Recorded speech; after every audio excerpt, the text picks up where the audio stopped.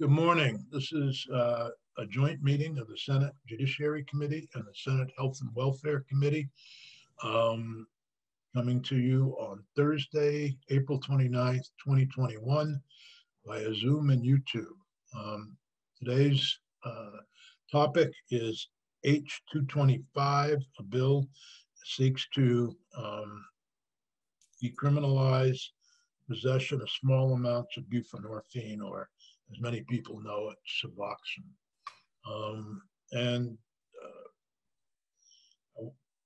Michelle Childs is going to be late. She won't be here till probably 9 o'clock.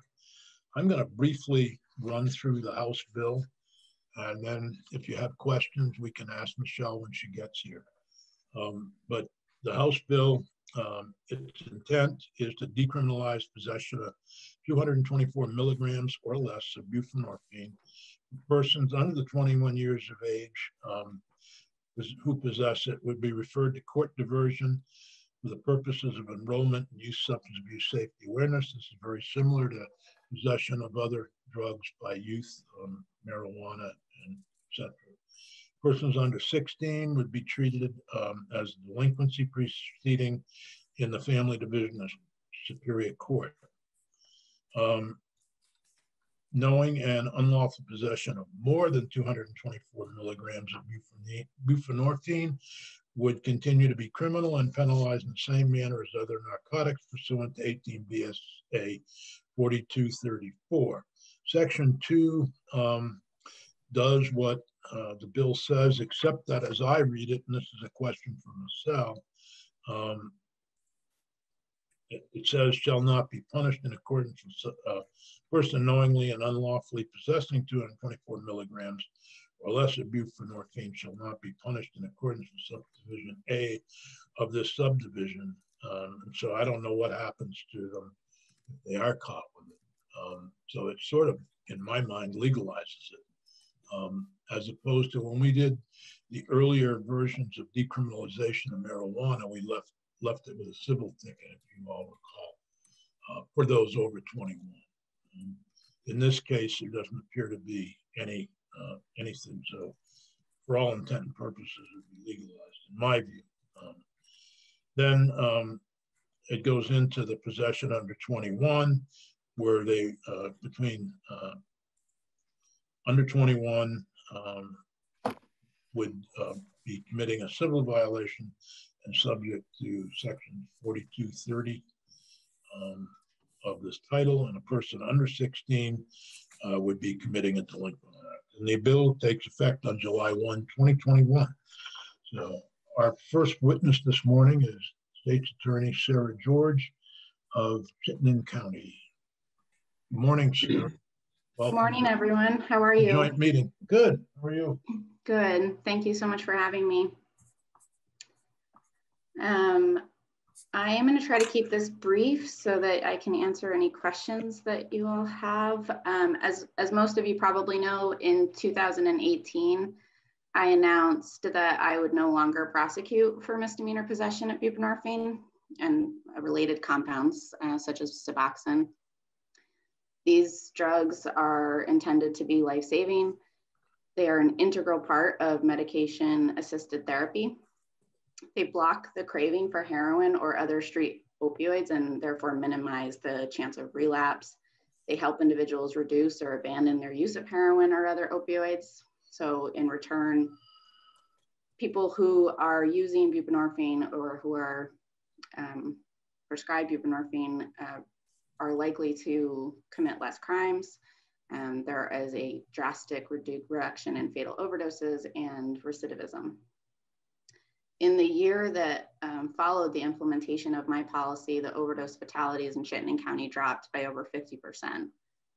Although we were the first jurisdiction in the country to stop prosecuting this opioid, since then, other jurisdictions around the country have followed suit. Most notably District Attorney Larry Krasner in Philadelphia and District Attorney Ellie Savitt in Michigan, both specifically recognizing Chittenden County's policy in their own.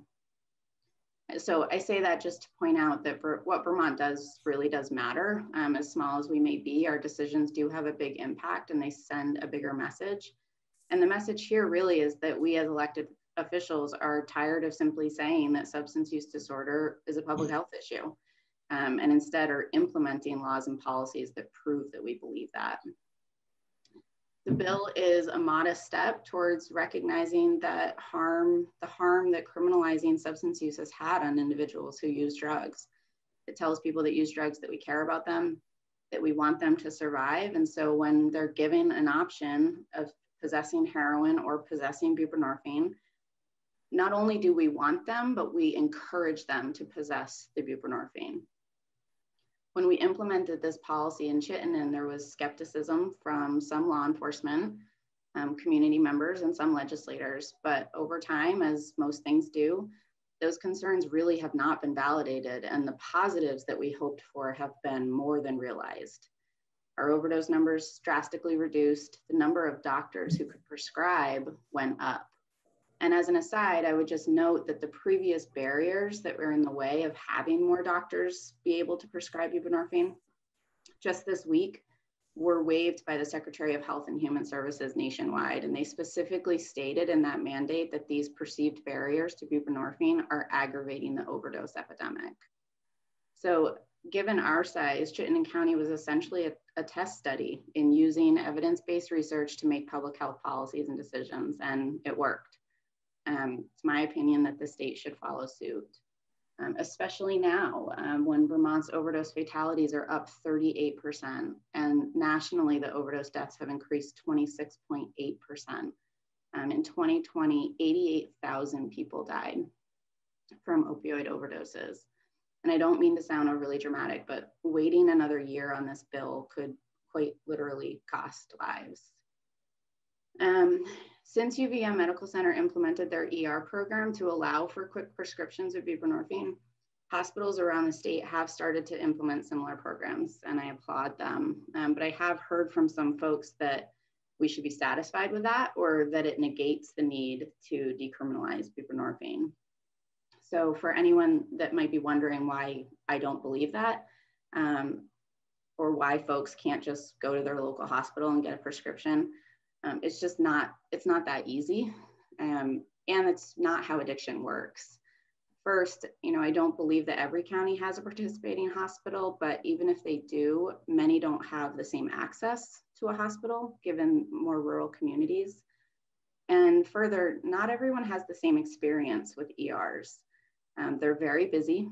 Not everyone feels comfortable or safe, especially now, and especially folks with other health concerns. Going into emergency rooms is not an ideal circumstance for a lot of people. Many people have negative relationships or experiences with their local hospital. Transportation to hospitals is difficult, but perhaps more importantly, insurance. A prescription does still require either a cash payment or insurance, and many of the folks that we're attempting to save here don't have either. The reality in our communities is that it's easier for people to buy heroin than it is for them to even buy a diverted bupe strip. So it's certainly easier for them to buy a diverted bupe strip than it is to fight through the red tape to get a valid prescription at a hospital.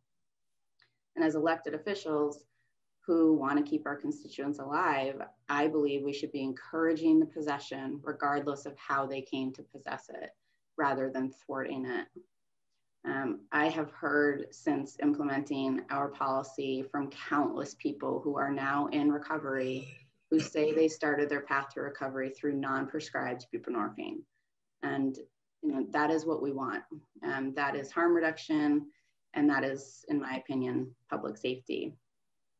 The last thing I would just mention is that this is not a charge that is brought very often.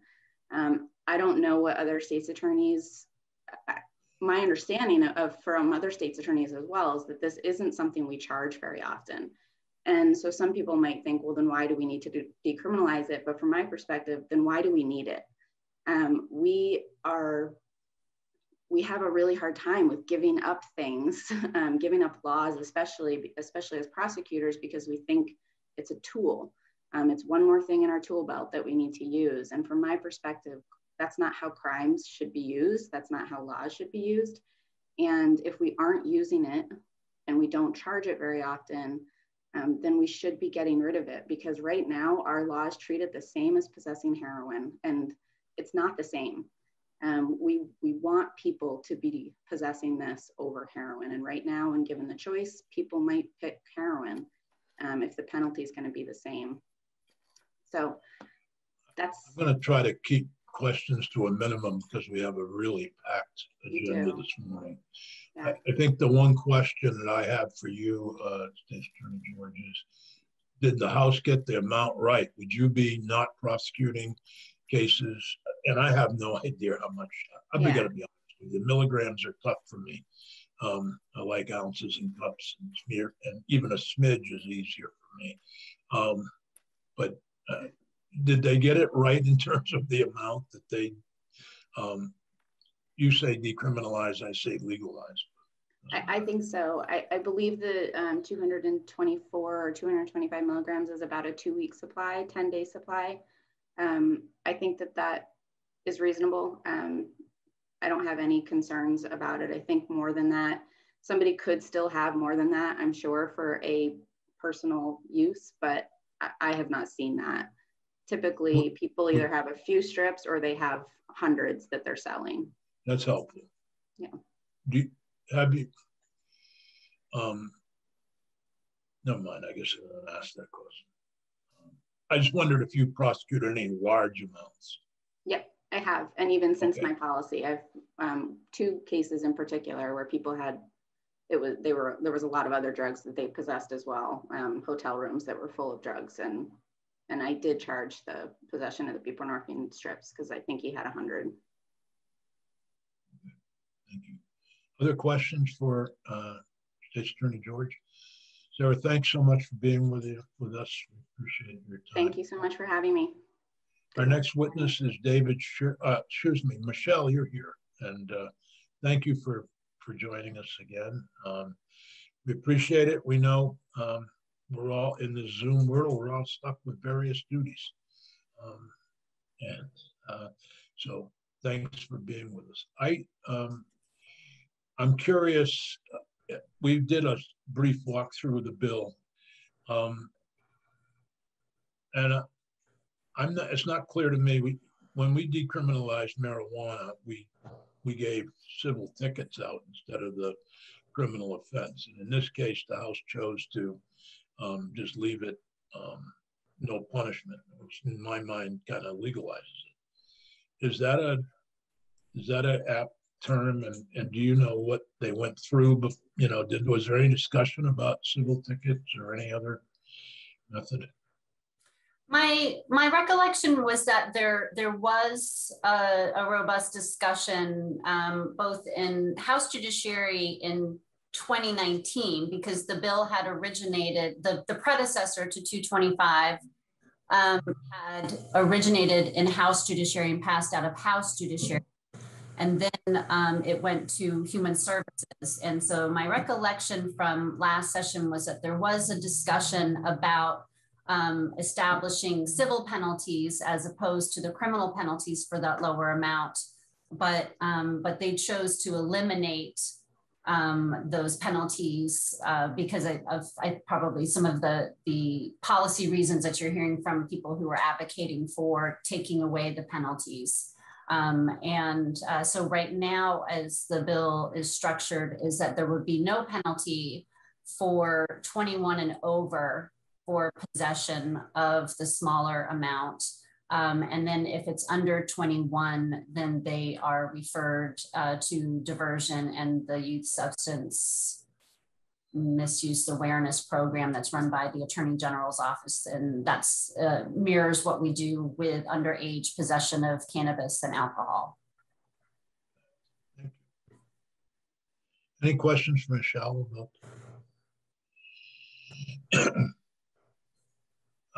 the next witness is David Scheer from the Attorney General. He's an Assistant Attorney General and Chief of the Community Justice Division. Community Justice Division, excuse me. Thank you. I'll get this right eventually, David. A couple more years, we'll get there. Yeah. Thank you, Senator. Thank you, committees, for taking up this bill. The Attorney General supports this bill, thinks it's an important move forward towards a harm reduction approach to people who are suffering from substance use disorder.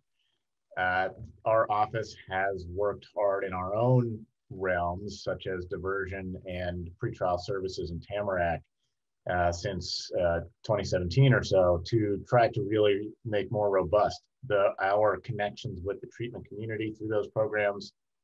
Tamarack, thanks in fact to the Senate Judiciary Committee, was created in 2017 in order to create a section of diversion that was a version of diversion that was really directed towards treatment-oriented approaches to individuals involved in the criminal system. We do think that this is a important move forward towards ensuring that we are not criminalizing people who are possessing small amounts of a drug that can be life-saving and preventing them from using much more harmful, much more dangerous drugs, specifically heroin and related compounds. And we are seeing right now a serious opiate problem again in our state and around the country. We're not unique in this right now during the pandemic. And certainly we hope that as things open up again, we can renew some of the supports that had been in place to ameliorate that problem. But we think that this is an important move forward to make sure that people are not being punished for using an alternative that is much safer, much less harmful than what they might otherwise turn to.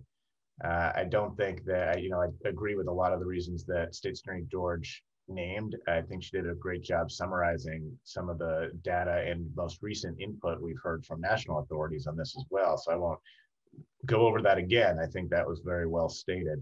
And we agree with those points as well. So with that, I'm happy to take any questions, and thanks again to the committees for considering this.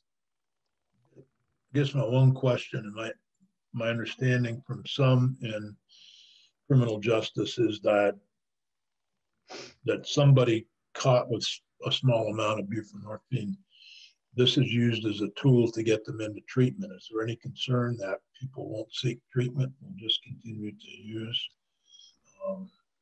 and that they're not really,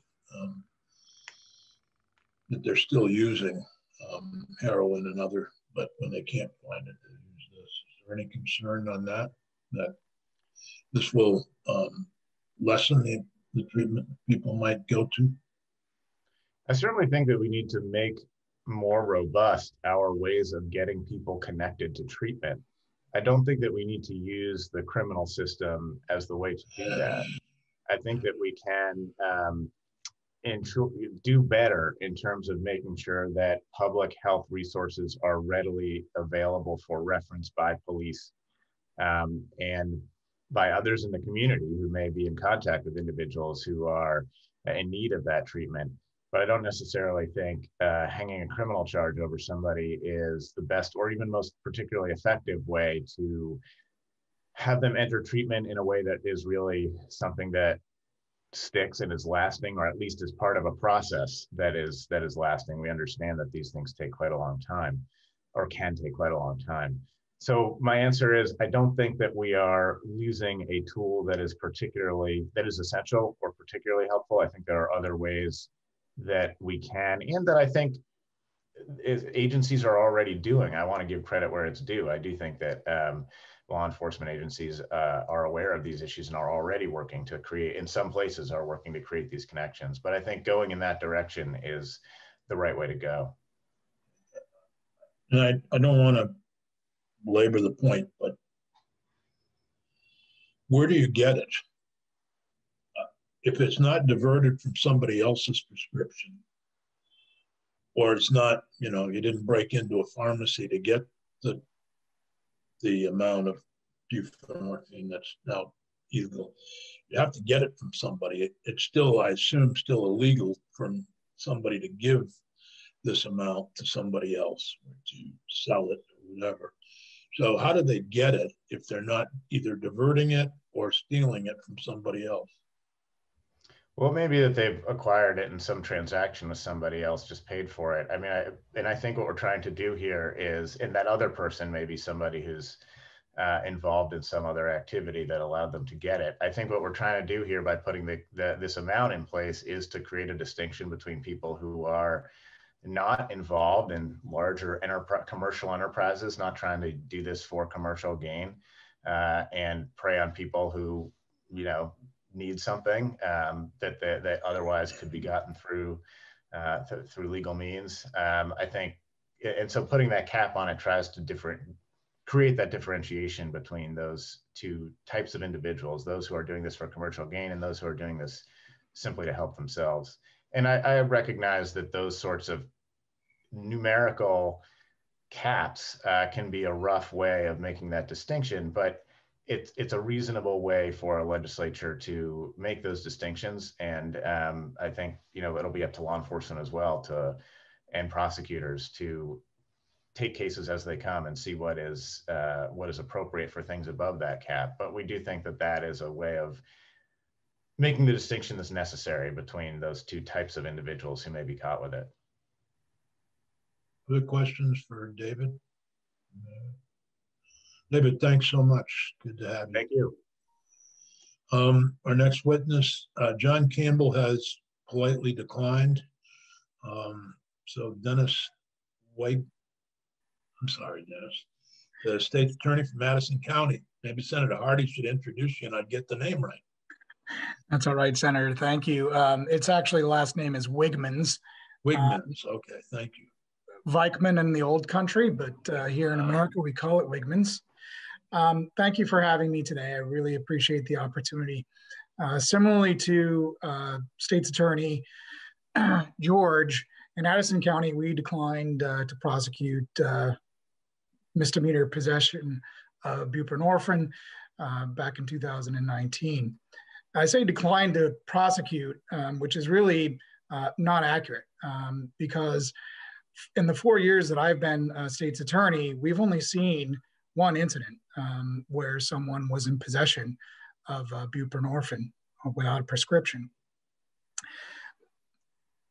Now, there are a couple of conclusions that can be drawn, I think, from that. And part of it is to understand how we come across people in possession of illicit substances in Addison County. Most of our possessory offenses occur related to traffic stops.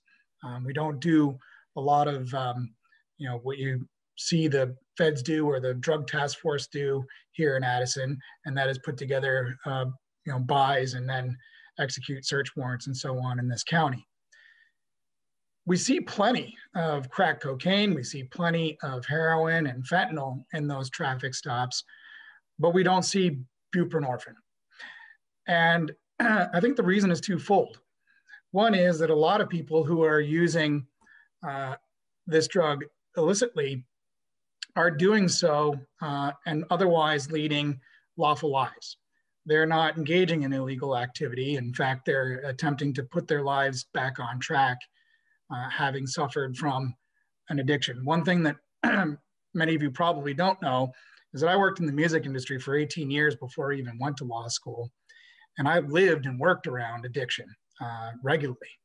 Many of the people that I worked with in that industry succumbed since to those addictions.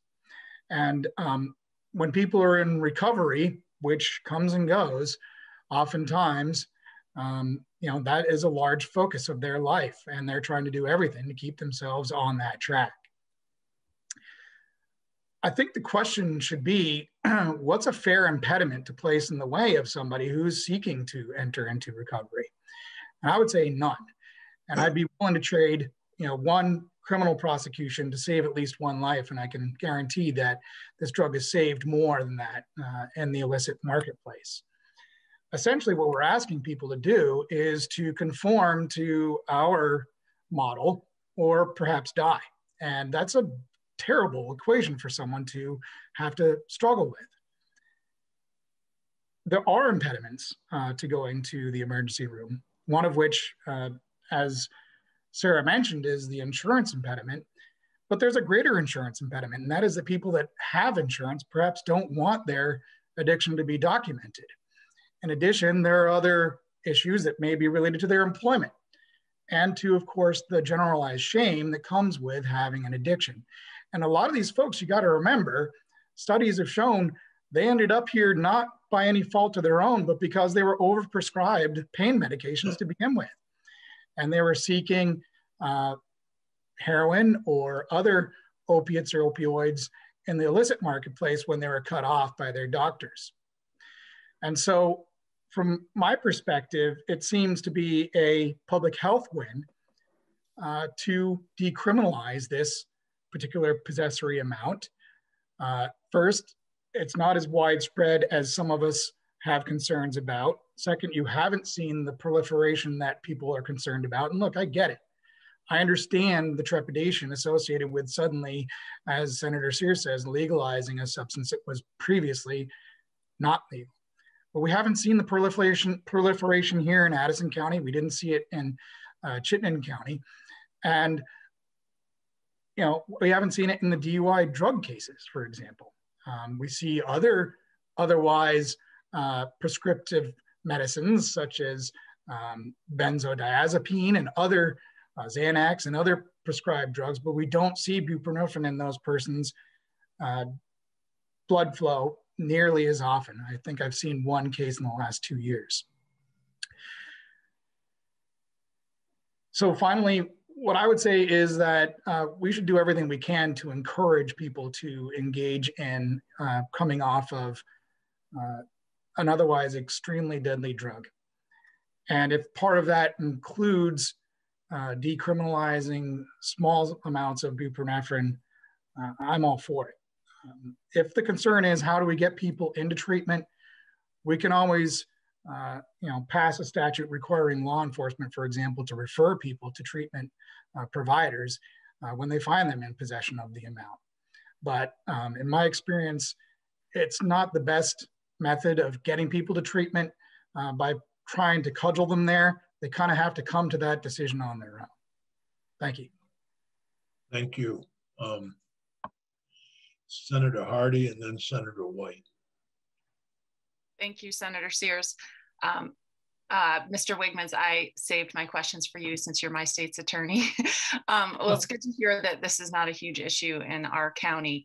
I'm curious if you think, it sounds like you've seen people with higher amounts of other illicit drugs in their system or in their possession than buprenorphine. I knew I was not going to be able to buprenorphine. So do you think if we were to pass this bill, that would switch and there would be more people who have decriminalized bup than have heroin or crack or other illicit substances? Do you understand what I'm getting at? I do know. I do understand what you're getting at. I would say no. And the reason I say that is because, as you point out, these other substances are illegal. They're illegal to possess, and people are using them nonetheless. Just because it becomes lawful, first off, Porter Hospital here in our county does provide strips through the emergency room, and a number of people are engaged in that program. We have a very active medically assisted treatment program through the Mountain Health, and we're going to be seeing, I think, another one coming up. We have a walk-in program in Virgins. So, I think that concern, I don't want to call it a false flag, but I just don't see people turning to bup when, if they're looking for a kick, they're not going to be looking there. There are a lot more hard drugs that people can turn to that are readily available in the illicit marketplace. I guess I didn't say my question quite clearly because I'm wondering if it actually, I meant it as, would it be a good thing that we'd see lower amounts? Oh, I see what you're saying. Crack and coke and higher usage of bup, which is helping people get off their addiction. Does that? So, yes, I see what you're saying, but the only time it's really going to be coming into play where we in our office become aware of this type of use is probably in a DUI drug case where we've received a blood draw. And as I said, we haven't been seeing buprenorphine that often. We've seen, crack methamphetamines, we've seen cocaine, methamphetamines, opiates and opioids and other substances. Many of them are, prescriptive medicines, but I don't see where I'm going to learn about that. That's probably a better question for people that are administering your analysis for purposes of medically assisted treatment. Okay. And I know that we're going to get testimony later on about how this is unnecessary because people can just go to treatment. And you sort of alluded to that in your testimony. And I'm wondering if you could expand on that, the sort of availability of treatment and how that might interact with this change in the law. Well, you know, one of the things that I've noticed about the testimony that's been provided, a lot of it has been from people like me, people like, you know, State's Attorney Marthage, who will be presenting testimony later, folks from the law enforcement end of things. What I haven't seen is a lot of people who have been out there, you know, dealing with their addiction.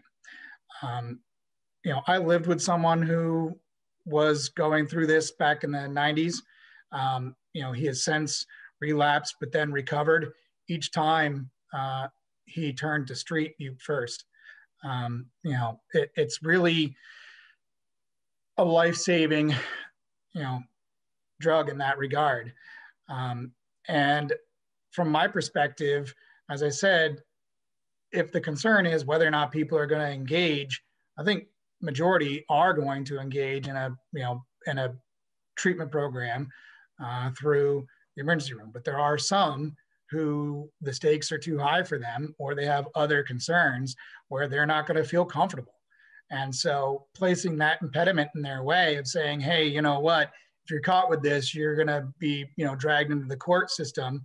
And that may be leading them to not choosing this, I think is a dangerous choice. One that we would be actually encouraging, not by, you know, decriminalizing, and especially when the stakes are not particularly high as it stands right now. We're not talking about a huge number of criminal cases statewide. Thank you. Thank you. Senator White. I was just going to, thank you, Attorney Wegman. I was just going to comment on your suggestion that we could probably pass a law that says that law enforcement has to refer them to rehab, and for all the good that would do, because we don't have the appropriate rehab facilities anyway. So we could pass that law, we could do anything, we could encourage people to go to rehab, but until we have the appropriate resources for them, it's not going to do any good. So the only comment I would say, you know, related to that is if that's an ongoing problem now, I don't see it changing either way. And I would agree with you that we, you know, don't have a lot of resources, and we do have limited access to, for example, emergency rooms where people can kind of start those first steps. Yep. Thank you. I've got a, you know, I'm having a hard time with some of this conversation, so I have to be honest with everyone. Whether you support the bill or not, and I'm trying to be open-minded here, but leading somebody to treatment is not a bad thing. I spent about 40 years of my life with people who didn't want to get treated, trying to treat them. And they resist, obviously. I resist, they resist, but we keep going. And, you know, finally, in about half the cases, they come along. So I have a hard time with the idea that, you know, I always said you can take a horse to water, but you can't make them drink it. But at least if they're around the water, they might decide to drink it. And so I'm having a hard time with some of this conversation, which sort of indicates that, you know, unless somebody is really motivated, they won't seek treatment. You know, one of the biggest complaints I have from emergency responders is when they go to the scene of an overdose and they use the naloxone and the person comes back, they refuse treatment, and the next night they're back out, you know, in the same situation. Same person, same situation. So I just need to say that, you know, again, I'm open-minded about this. And also, let's be honest, we're legalizing it for people over 21. We're not decriminalizing it if we pass the House pass. Senator Sears, may I comment on that? Sure. You can lead a horse to water, but you can't make him drink it, but you've got to have enough water to begin with. And that is a problem. I think we don't have enough enough water, meaning rehab services.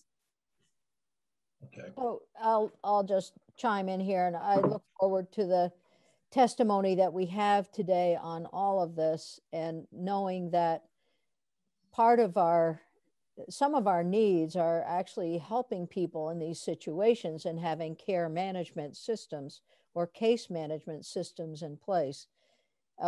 Whether we have sufficient support out there through hub and spoke or our DAs, it is always problematic, and especially now given the escalation of addiction that's going on.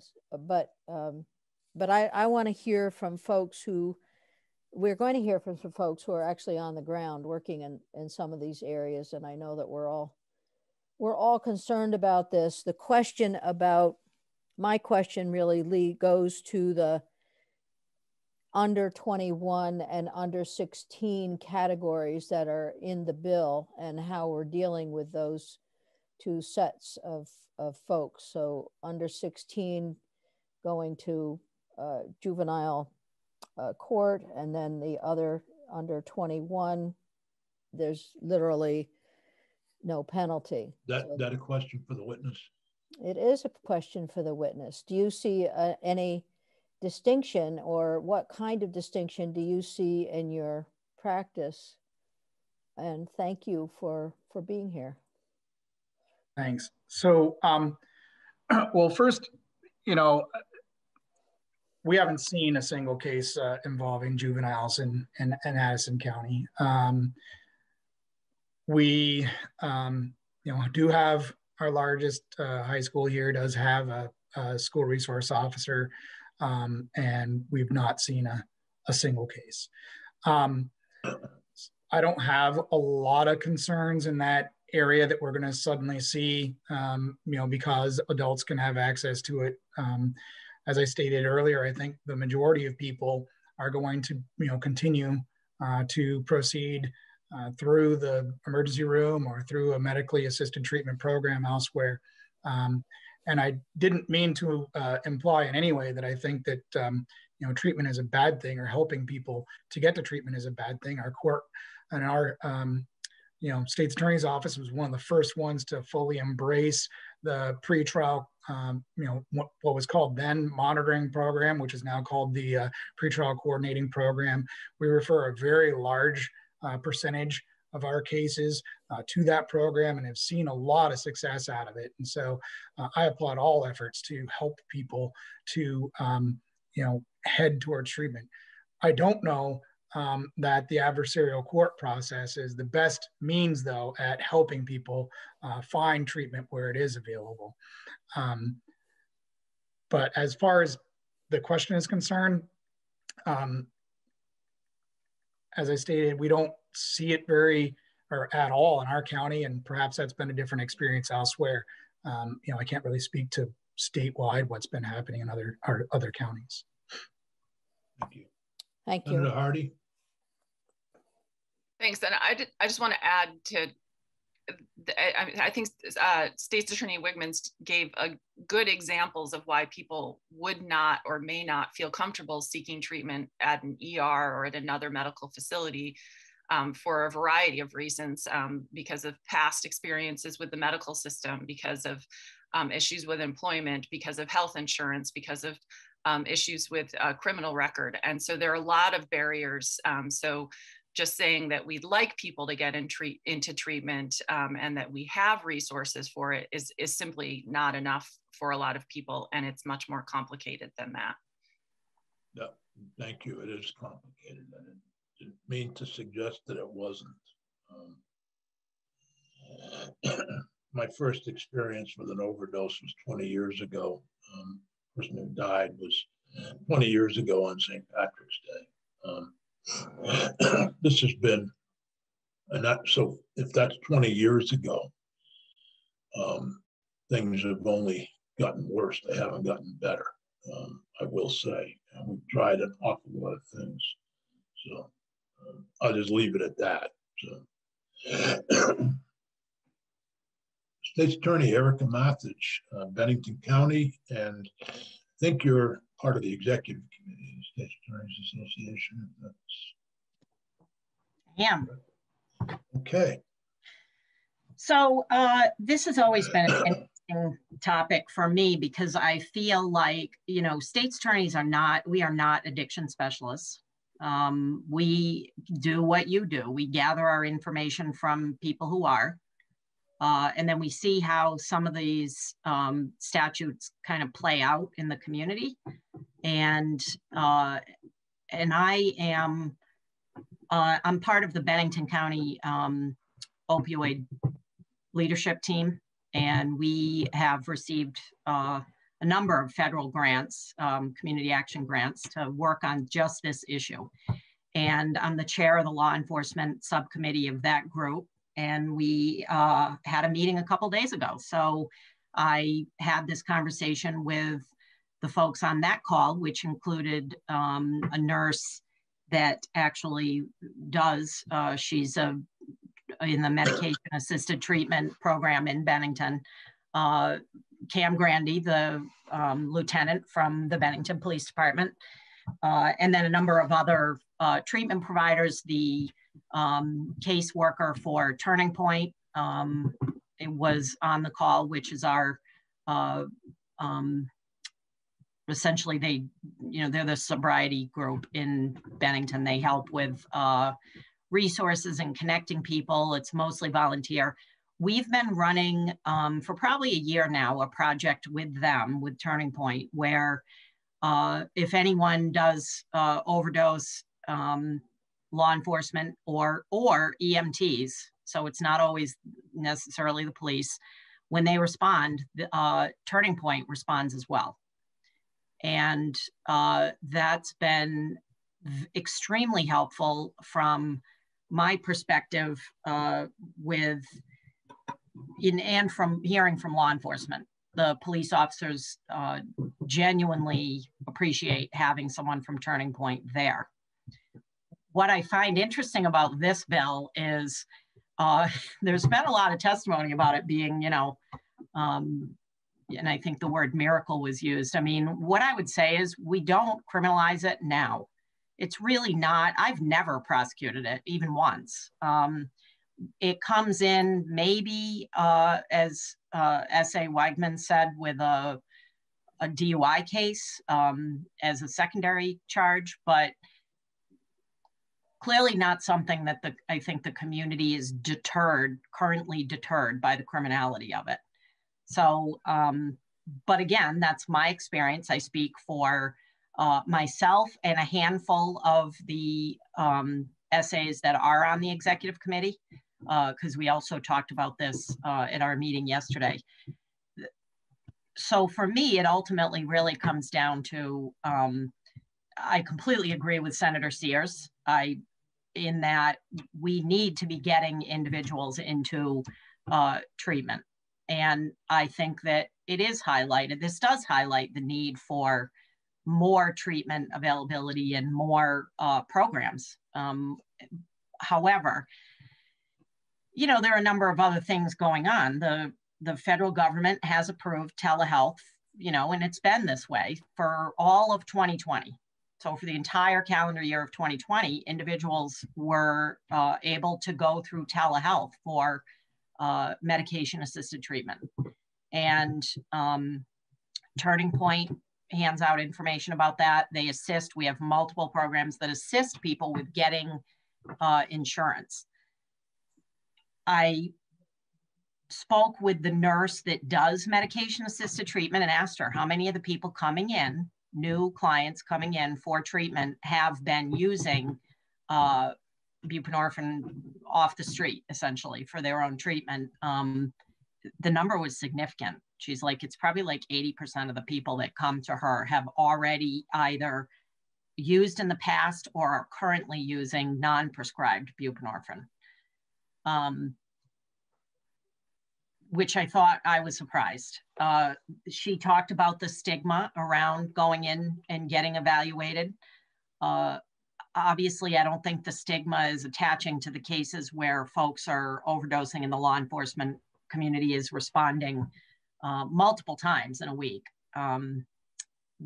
You you know, we had one young lady who overdosed 3 times in a week and had to be, they had to use Narcan on her.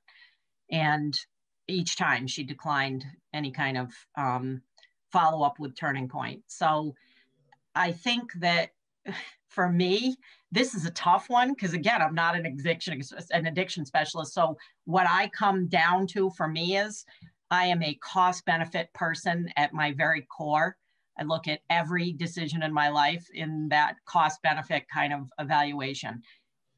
When I spoke with, and I think Senator Sears is familiar with some of the mothers in Bennington County have, you know, created Fed Up of Vermont. And so the Fed Up ladies, I reached out to them. They're all mothers that have either lost a child to addiction or have a child that's addicted. And of the 4 of them, they have strong opinions about medication-assisted treatment that they're not actually fans of that process for to achieve sobriety. However, they look at it exactly like I do. If we don't prosecute it, it's not removing any tools from my toolbox, kind of regardless of what you all do with it. But if it saves one life, it could be worth it.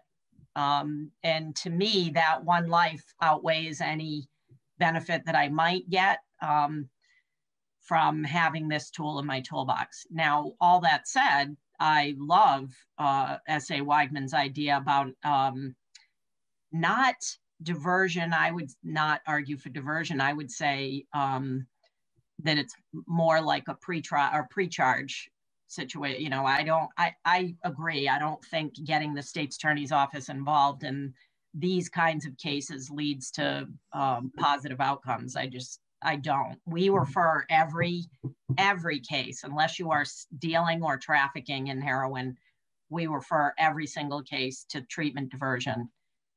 More than half of them fail out. But the half that don't, we're making those connections. And anybody who's ever dealt, what I do know about addiction is that it's cyclical, right? We're going to go through periods of sobriety and relapse multiple times over the course of someone's life. That's the hardest thing. When I look at someone who's 25 who was addicted, even if they get into treatment and they're sober, I always think in the back of my head, this is something that they're going to struggle with for the rest of their lives. It doesn't just go away. All of a sudden, it's not like you're cured from addiction. So I feel like this is it really is a philosophical decision for the legislators that are looking at this bill and the governor. I mean, and I also completely agree that it's not decriminalizing it, it's legalizing it. There's a difference. I think there were a lot of kind of speculative things, what was going to happen when we legalized small amounts of marijuana. I don't see that the sky never fell, but I also don't see that we got rich off that prospect. So, you know, I think it really is something that you all need to hear from the experts. And the state's attorneys are not the experts. I don't think it's our place to take a position on this type of legislation because it really is so tightly tied to addiction and how people deal with it. And I think the Department of Health is really the one that should be looked to for any expert testimony about this. I appreciate that. I have a couple of questions and then I'll go to Senator Lyons. Erica, thanks so much for being with us this morning. And I will point out one of the advantages of Zoom is you don't have to drive from Manchester to Montpelier. Right? And I'm wearing jeans, I'll tell you. My bottom half is jeans. Well, I'm wearing shorts, if we're going to be honest. But anyway, that wasn't what I was going to ask you about. One of the frustrations that I've had, and we've talked about it, as well as the opiate or the substance misuse group that you spoke of. I've been to several of those meetings and they're very impressive. for Bennington County, there is no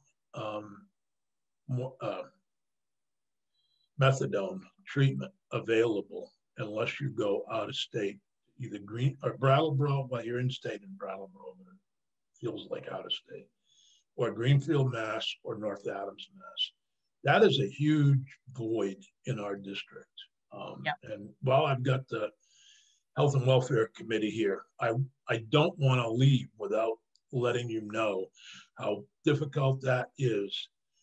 I had to work with the corrections department to allow probationers and people on other statuses to leave the state in order to get methadone treatment. I mean, it is ridiculous.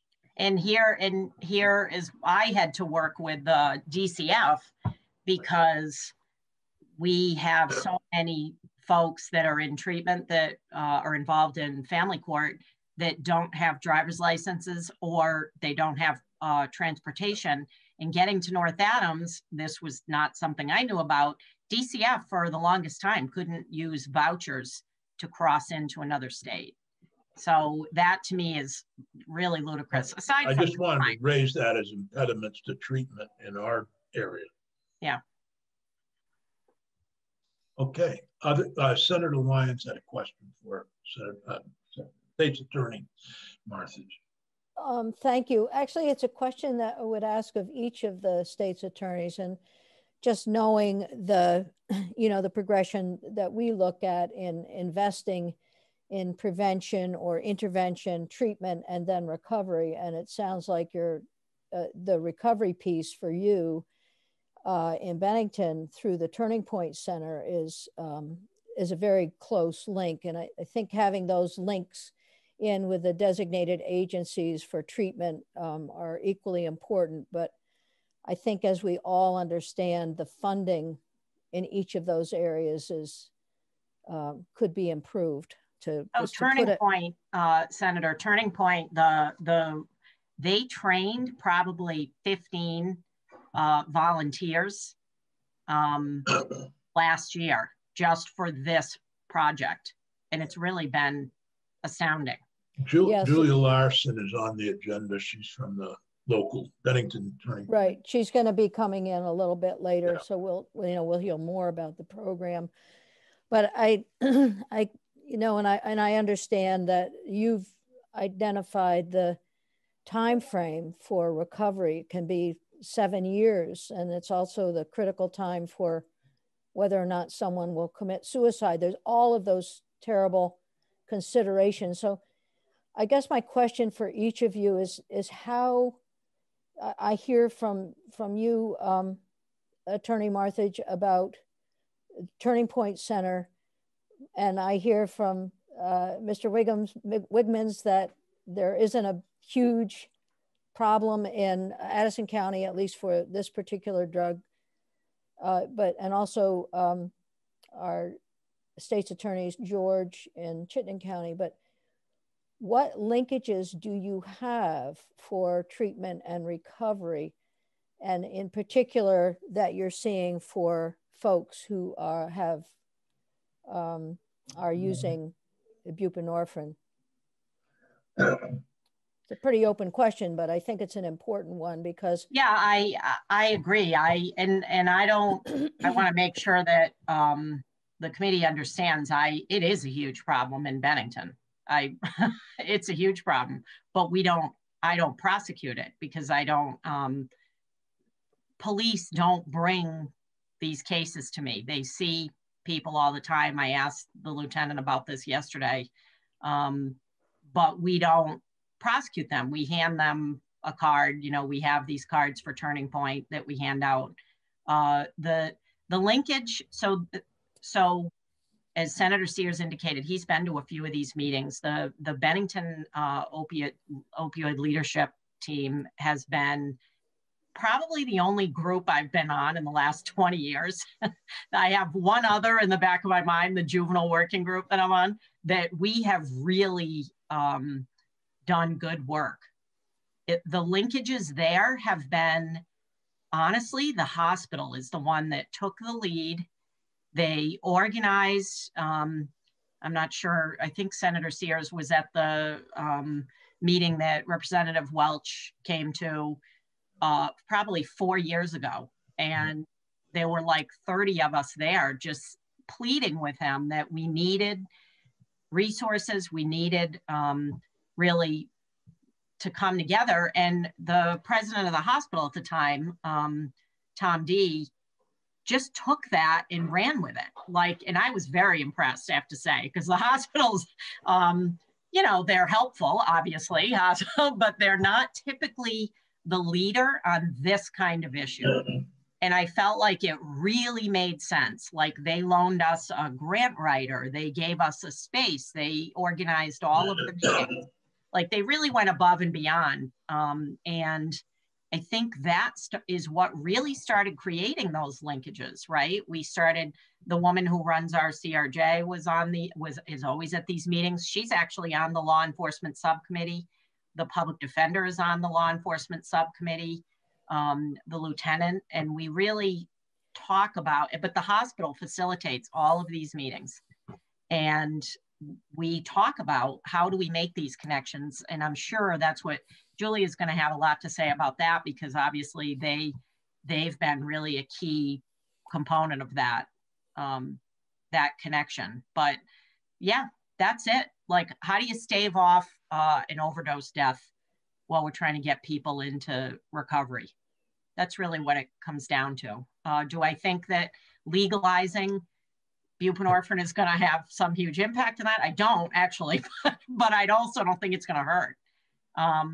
Just because I think if we can do anything that's going to make it easier for folks to not use heroin, that's where we need to go. So, Sarah or Dennis, do you want to comment to the question?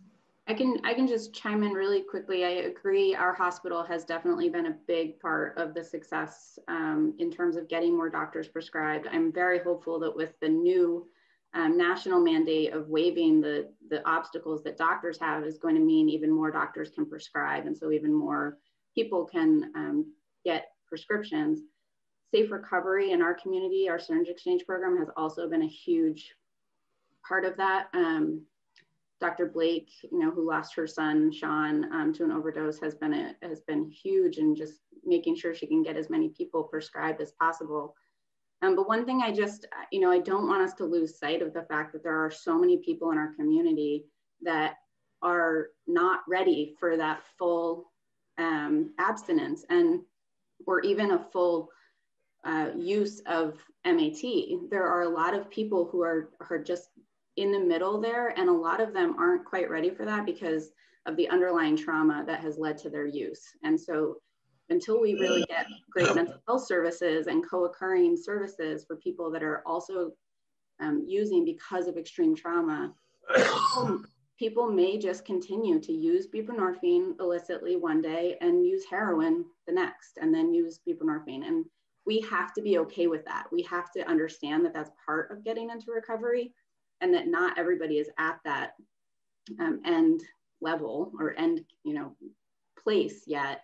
And in the meantime, every single time that they pick Suboxone, even if it's not their prescription, is a time they are not going to die from fentanyl. So, I am really sick of getting autopsy reports in my inbox every day from people in my community dying from fentanyl.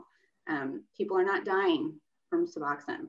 And that's frankly, at the end of the day, what this bill acknowledges and tells the community. Thank you. Treatment options. I'm sorry. No, go ahead. I'll ask my question after you've had an opportunity to respond. Sure. Treatment options in Addison County, as I stated earlier, Porter Hospital, which is part of the UVM Medical Center system, since they became part of that system, has been providing walk-in through the emergency room. Valley Vista has a walk-in in Virgins. Mountain Health in Bristol is tied in with within the community, both there, but also they have a van, and so they've been mobile. Part of the problem is that as Senator Lyons mentioned, we don't have enough water in our community. We have at least 2 or 3 towns in Addison County that are on the other side of the Green Mountains. And those towns, their access to services is very limited. And that's where we see part of the issue, is that we have a lot of people that live very remotely that don't have a great deal of access. Turning Point is under new leadership in our county and also partners with the Mountain Health folks, but they've largely been focusing on housing as a need that needs to be met in Addison County. In addition, the Counseling Services of Addison County just hired a street organizer to help reach out, to homeless folks that are living in our county, to provide them or to link them with services, but also to get them into some of the limited housing opportunities that we have.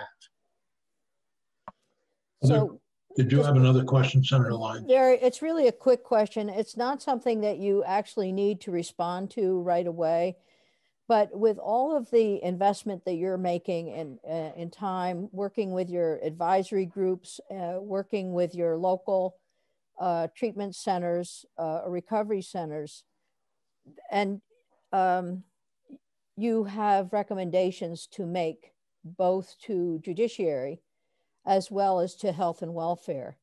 And I remember several years ago when we were hearing testimony from people driving every morning for 2 hours to get to the methadone clinic and then driving home, going to work, and then the next day doing exactly the same thing. That at least has been improved, but now I'm hearing that Bennington County— It's not improved in Bennington. —has a broken system. So if these kinds of recommendations that you can send to us will help us as we develop our policies as well as our budget. And I know that Senator Sears and I both were very invested in having recovery centers receive funding during the pandemic, and that's happened, but these issues don't end and the need for improvements don't end. So any suggestions that you have, I would certainly welcome those in my inbox. So I will just say that it's not all the fault of the state that Bennington doesn't have methadone.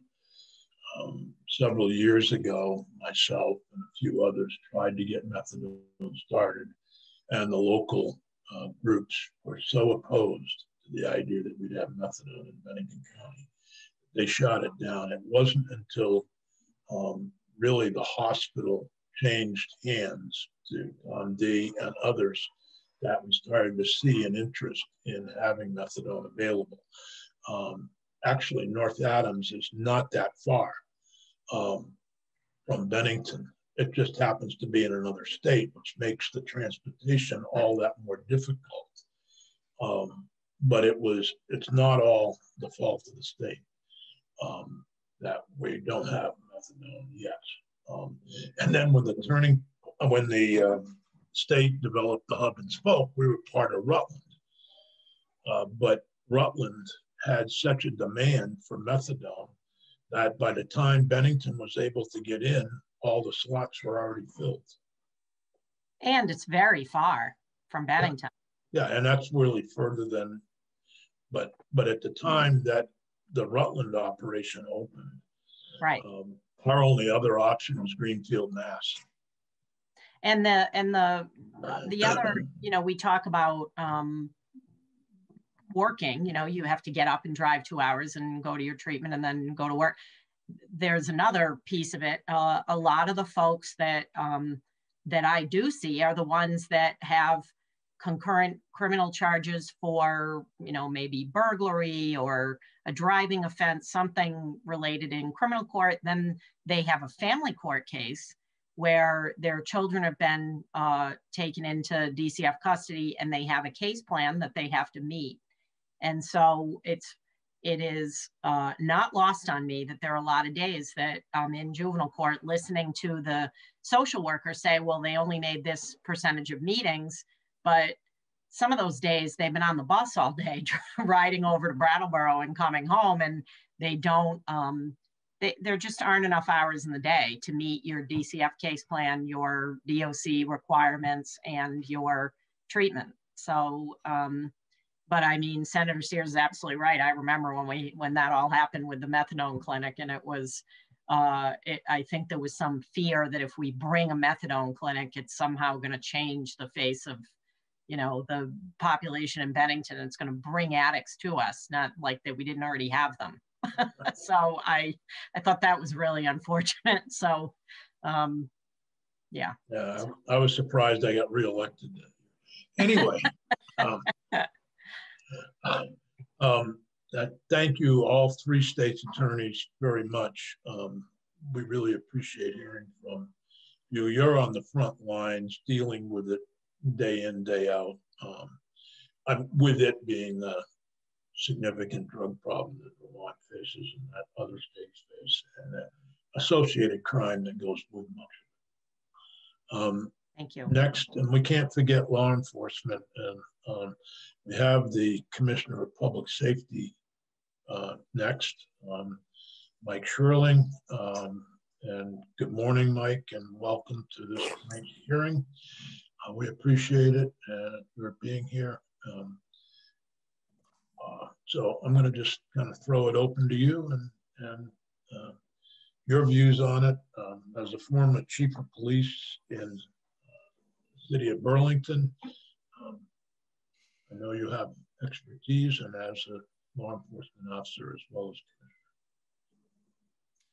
Thank you, Senator. Thanks for having me in this morning. I agree with many of the points made by the state's attorneys, although we'll offer a bit of a different view on what we believe a more pragmatic path forward could look like to address this issue. And I know you have Dr. Levine scheduled in an hour or so, and he'll add quite a bit of additional detail from the public health perspective that dovetails into the perspective that we're bringing from public safety and the actual conditions on the street. And I would just remind folks that less than 10% of the day-to-day responses of public safety organizations, whether that's law enforcement or fire or EMS service, make it to a prosecutor's desk. So the field of view is substantially different from street level first responders. That's not to diminish the prosecutor's view, but just to flag for you that it is at least a 10-fold increase in the number of events that we have our eyes on in any given time period, whether that's a week, a month, or a year.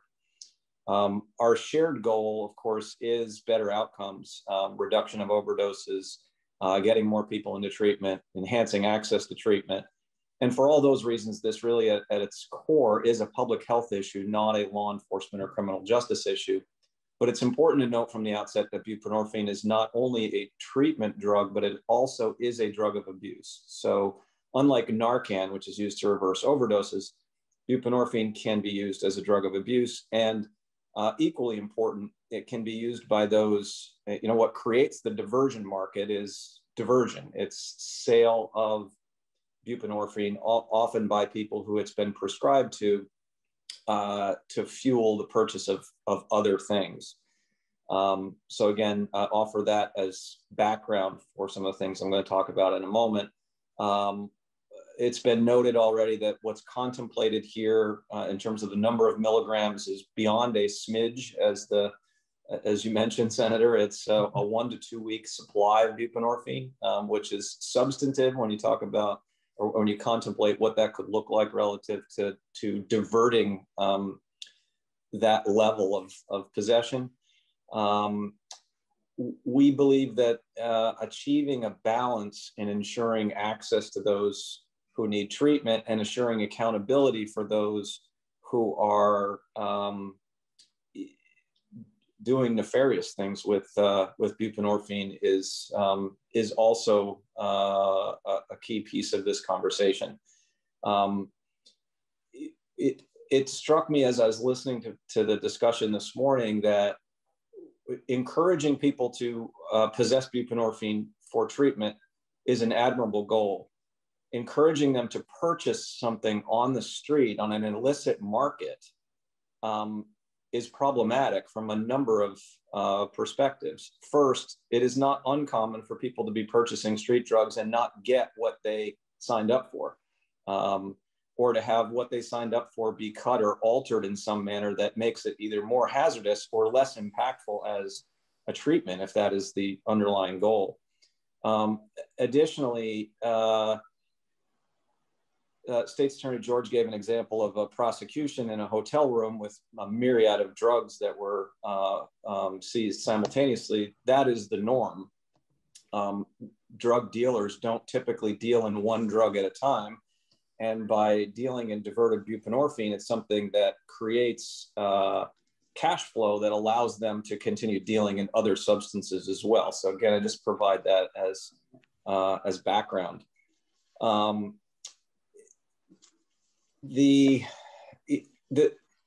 get to sort of the meat of this, each time, although the number of times we encounter people in possession of buprenorphine cases is not high, each time we encounter someone, it is an opportunity to try to lead that horse to water to get treatment. And in decriminalizing or legalizing it and foregoing that opportunity, we do lose an opportunity to get people connected to treatment. Now, we've talked a little bit, or there's been testimony earlier this morning about programs to sort of step into that void, but unfortunately in Vermont, those are hit and miss. And we don't have a statewide systemic approach to getting people into treatment at all opportunities where they intersect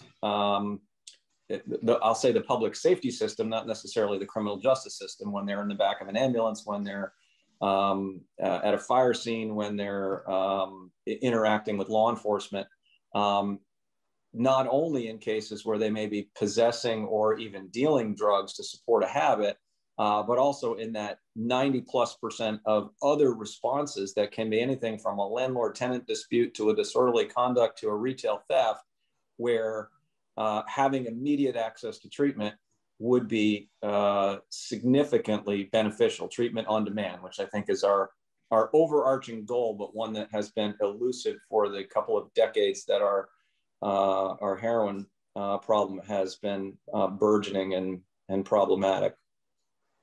So weave all of that background together to say this, that we believe that a better approach would be to continue to use the structure of the criminal justice system, not the prosecutorial aspect of it, but the structure of the system, to encourage people to get into treatment and to have an opportunity to unpack their underlying issues in a more robust way by doing something like diversion, whether it's true diversion or it's some other mechanism.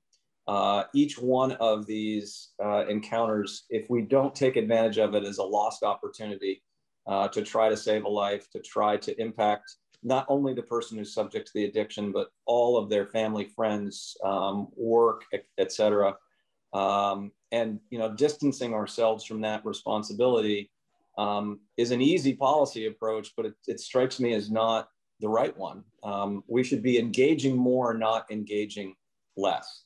So I have a number of additional notes, but I think at some point it becomes a little redundant. So I'll stop there, and if there are questions, I'll just end with doing something like that rather than straight decriminalization would enable better tracking of the issue. It would enable a pipeline to treatment, and it would allow us to assess outcomes and make treatment referrals in a way that simply going hands off and encouraging people to buy things on the black market, which I believe is hazardous.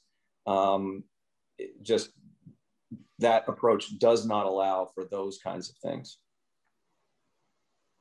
Thank you. I don't know how many of you received suggested language or a change from Commissioner Sherling. I did. Senator Lyons, you did. Peggy or Nellie, do we have a copy of that that could be posted or printed out? Yep, it is on the website, but I can pull it up right now if you want. Both websites or?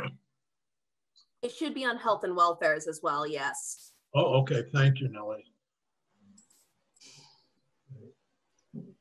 Oh, I'm seeing your email. Sorry, I didn't mean to do that. That's all right with us. But it is on the website. Do you want me to try and pull it up? Yeah, could you please? Sure. While Peggy's pulling it up, Commissioner, if we went in your direction, why wouldn't we do that for people over the age of 16 and under the age of 21? That'd certainly be at your discretion, Senator. The framing was originally designed around statutes in Title 33 that encourage or direct diversion for certain kinds of offenses. So, you know, that framing is malleable depending on the policy goals. Having a little trouble here. Sorry, guys. Not a problem. Hold on. In the meantime, are there questions for Commissioner Shirley? Senator Hardy. Thank you, Mr. Chair. And thank you, Commissioner Shirley, for your testimony. I'm curious, I don't understand your sort of take on the bill that it is encouraging a hands-off kind of approach rather than an engagement approach. I don't read it as that. I just read it as saying we're not going to criminalize the possession of something. It doesn't mean we're not going to help the person if we find out that they are possessing buprenorphine. It just means we're not going to arrest and prosecute them. So I don't understand your take on the hands-off approach of it. Yeah, that's a great question. Thank you. So in the field, you come across someone who's in possession of buprenorphine. What do you do next? Our system, beyond the ability to refer someone, in this case, what we're suggesting is into the system and then to diversion, where the diversion board can both direct and then ultimately monitor treatment, or some parallel version of that potentially, although unfortunately those parallel versions don't exist statewide. Absent that, the first responders who are there are just walking away in most cases. There are hit or miss programs, a couple of them have been described to you earlier this morning, where referrals can be made, but by and large, we do not have the ability and access to treatment on demand in Vermont. So it will be a lost opportunity. And do you think that putting the person into diversion will help that? I mean, I don't understand how that's just sort of using and I understand that the diversion program is not directly the criminal justice system, but it is a part of the criminal justice system. And how is that more helpful than helping the person, you know, access treatment, an MAT program or medical treatment? It's an additional option of sort of connective tissue to programs. So the diversion program has access to a variety of different mechanisms that they can leverage to shuttle cases to successful fruition through the diversion program. Again, it's the only statewide program that we've got to use as a model. There are other ways to do this. We just don't have a statewide version of another way to do it right now. I will take this opportunity to promote in our modernization plan that we put forth last January, one section of it, which is available on our website, dps.vermont.gov/modernization, shows a construct for a criminal justice and public health system that is designed to do exactly what we're talking about here. Engage people with prevention and education first, outreach and intervention, treatment options second, alternative sanctions, and then finally courts and corrections.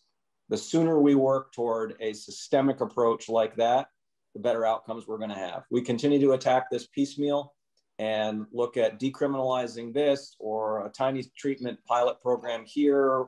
We're going to continue to struggle with good outcomes. And I think each time the state, this isn't anybody's fault. It's the piecemeal approach to the way we do business in state government typically. And I've watched this now for almost 3 decades or more than 3 decades. We keep taking steps back from engaging and disinvesting instead of going in the opposite direction. Mr. Chair, may I ask a question? Yep, sure. Thanks, Commissioner. A couple things. I do believe that when you referenced the modernization plan, that this, in my mind, this really is responding to steps 1 and 2.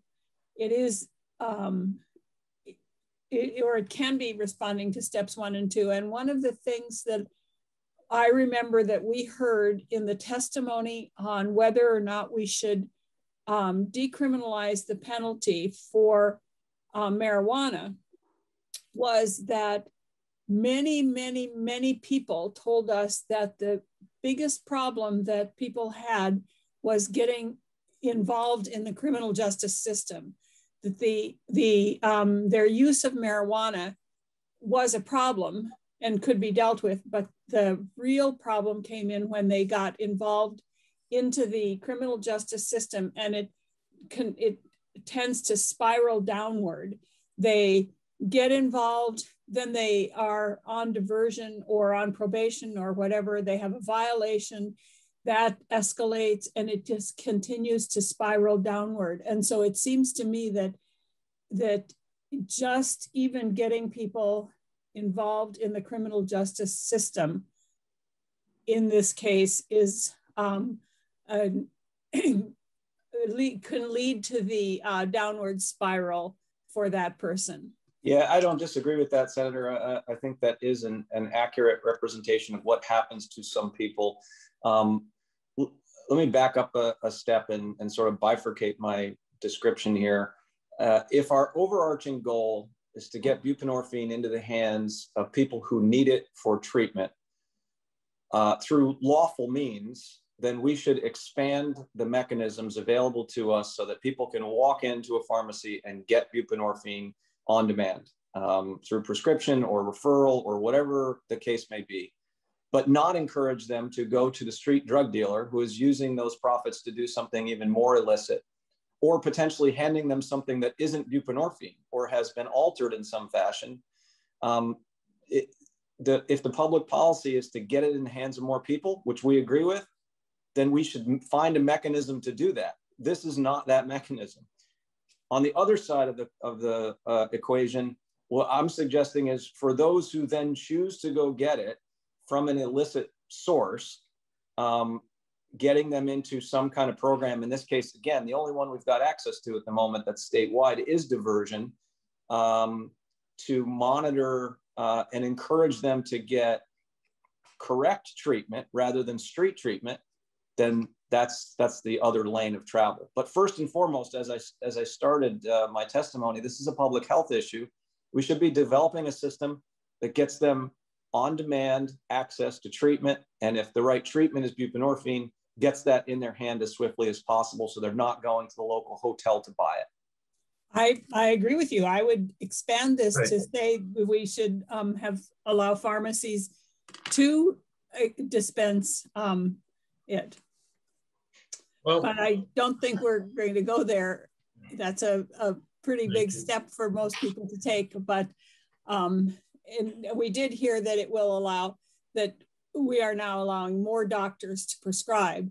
So that's a step. It doesn't have to be just on demand in pharmacies, but more and more people could access it. And there are the issues about that Attorney Wigman pointed out about the people not wanting it on their insurance policy, because of employment issues and all kinds of stuff. So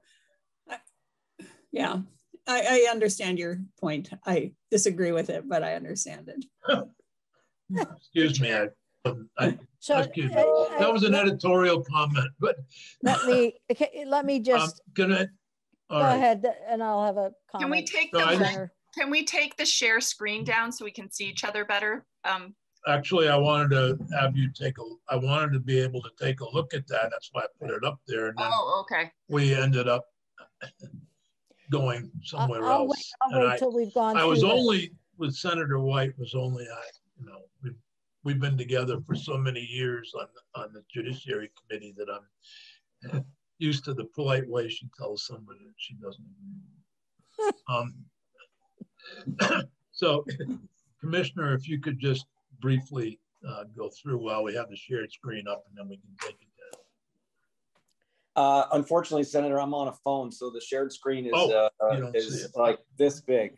So okay, well, your proposal, all right. So, well, anyway, your proposal is that we create a presumption of diversion for the possession of 224 milligrams or less, and that someone who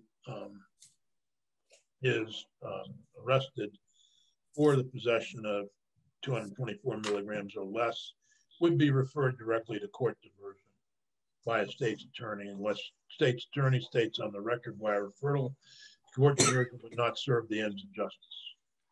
That's basically your proposal. Got it? That's correct. So you're trying to get people into treatment. Then we get into the discussion of how to make buprenorphine available on demand. And I was reminded of the days when Nicorette gum was only available by prescription. And then miracles happen, and now you can buy it without a prescription. I should be clear, Senator, not advocating it to be over the counter, because again, it is a potential drug of abuse, and it does have much more significant impacts than Nicorette. But I understood. Having the healthcare system able to do it more swiftly is what I'm advocating. Yeah, and the other advantage of having it by prescription was your insurance paid for it. Yes, which what I was going to mention. All right. We've taken the shared screen down, and Senator Hardy has a comment. Thank you, Mr. Chair. It seems to me, Commissioner, that this actually would go in the opposite direction, and it would get more people into the criminal justice system rather than fewer people into the criminal justice system. And I agree with Senator White that we want to be making it easier for people to access treatment not through the criminal justice system. And I understand that you're trying to have a path because you don't feel like there's a path to treatment, but this seems to go in the opposite direction. And what I heard from State's Attorney George, and I wanted to hear your comment about this, is that there was recently some federal change in for physicians being able to prescribe buprenorphine, and that would actually do what you're suggesting, is have many more legal options for getting the prescription. She also said that when she announced publicly that she would stop prosecuting the possession of it, many more physicians were came forward to offer treatment and offer prescriptions. So it seems to me that by decriminalizing it, we're actually encouraging more in the medical community to feel comfortable prescribing and working with patients who are ready for treatment. And using the court diversion program is actually putting more people into the court system. I understand the argument, but as I'll paraphrase Senator White, I don't agree with it. I think what I'm suggesting is we create a system where people can get access to it through the healthcare system and not have to go to the black market. But when they do go to the black market, that then we step in and we have a system to shepherd them along. In this case, what's proposed is diversion. I don't see that as increasing the number of cases, especially, hopefully we get the number of cases to zero if we can build the requisite healthcare access that I'm describing. Could I ask? Yep. Senator White. I'm sorry, Senator Lyons wanted to speak tonight. She's been anxiously awaiting. Yeah, no, listen, this is what we're talking about is a medical condition. Addiction is a medical condition, and it is a public health imperative to treat this medical condition. So having resources available and links available when people are run into the public safety or judicial system, having resources available to keep them out of that system, I think is absolutely critical and important. We've been trying to work on this for years with our prevention council and our prevention work in the Department of Public Health that crosses the silos of state government. And we've also been working on this with our social workers, responsive social workers in our local communities. And so the mobile crisis units and so on. So there's a lot going on, but what we're hearing is that when one person is stopped in a traffic stop, that there's not a direct link for that person to get medical support. That's what we're hearing, or to get to the DAs, or to get to someone who can at least help that person, and perhaps the person can then follow a path, whether it's direct or indirect. The whole issue about prescribing buprenorphine that's come down from the federal government, I think, is an improvement.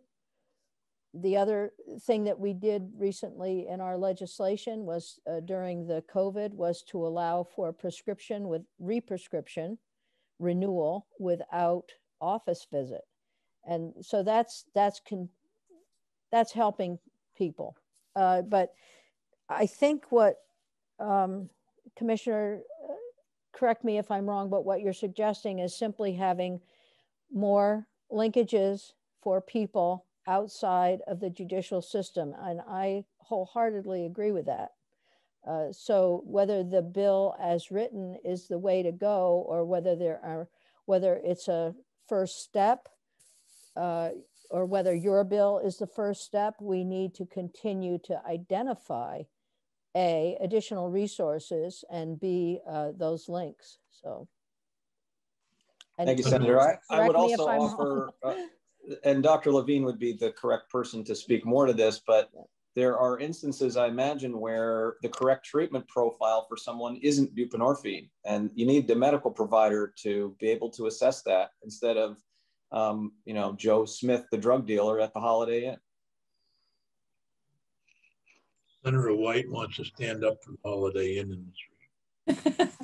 No, but this might be getting too much into the weeds, but Commissioner, you suggested that if we had a better system for people to be able to get it legally with a prescription through the health system, that would be great. But then when they get it as a street drug, that's when they should enter into the criminal justice system in some form. And this might be too much in the weeds, but does that mean that the person would have to carry their prescription around with them all the time? I mean, how would a law enforcement person finds out that somebody has, and I think they're called strips of buprenorphine, and how would they determine whether they should write a ticket for the guy, arrest him? Senator, it's a great question. When people have prescriptions, there's a prescription label on the container. 9 times out of 10, 99 times out of 100, probably more accurately, or probably 999 out of 1,000, when you find a drug, whether it's OxyContin or buprenorphine or something that's outside its prescription container, it's been obtained illicitly. So it's a pretty straightforward equation in the field. Okay. Thank you. Really appreciate the testimony and your thoughts on how to deal with this problem. One of the problems we still face, I think, as a state and as a nation is there are those who see medically assisted treatment as not being the ideal. That's in the treatment world. So we've had in some areas of the state where Turning Point clubs, for example, we had treatment programs which would not take somebody who was on medical assisted treatment. So you've got that also involved there. I'm, I don't know if there's any more questions for Commissioner Sherling. And if we could, I think we're at a top point where we might want to take a short break and come back at 10:15 if we could. So, because we only got 40, we have to quit at 11:25, I would say, so we can get to the Senate floor. Unfortunately, they half an hour away from us. Are we coming back to this? Yeah, at okay. Say, would everybody agree to 5 minutes and come back at 10:15 and begin taking more testimony? Realize it's short. So we've got, I'm hoping that Dr. Richter and Dr. Levine, I see Brenda Siegel is here, so we'll begin with her. So okay, well, you're gonna handle the next half of the meeting, Senator Lyons. Yeah, okay. Thank you, Senator Sears. Thank you all.